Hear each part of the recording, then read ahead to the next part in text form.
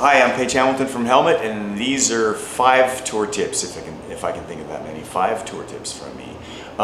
First one I would say is gear prep. So that means, since I'm a bit of a control freak and I like to program my own sounds, and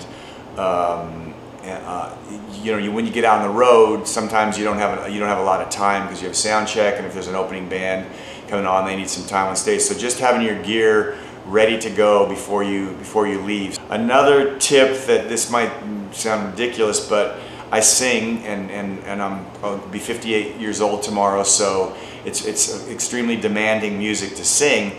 I do vocal exercises. Another tip, we rely, since we travel so much and you need to find places to eat and drink and be merry, whatever, before the show or after the show or whatever. I like Yelp has been an absolute, lifesaver. I highly recommend, another tip from me is I read a lot, and is having a book, and I have this cool little clip-on book lamp. Tip 5, don't drink too much booze, but I drink single malt scotch.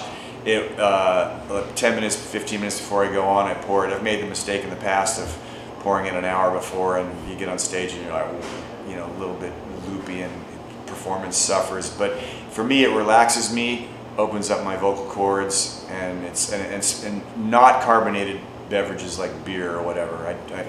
I drink beer, but it's not good for your voice. I know this from experience. So scotch, and I single malt scotch. Lafroig is what I drink, so 10-year Lafroig.